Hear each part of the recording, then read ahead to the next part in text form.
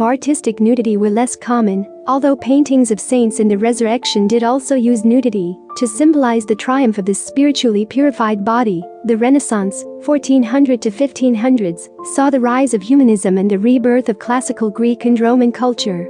Even in Christian art, many felt that the perfection of the nude human form was the purest expression of the divine. After all, man was created in the image of God. Nudity in Christian art can be categorized in 4 ways. 1.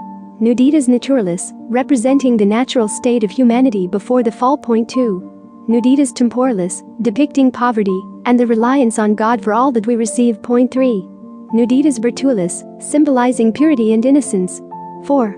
Nuditas criminalis, representing the horror of lustful passions and vanity. And who is so barbarous as not to understand that the foot of a man is nobler than his shoe, and his skin nobler than that of the sheep with which he is clothed. Okay friends, that's all I've got for you.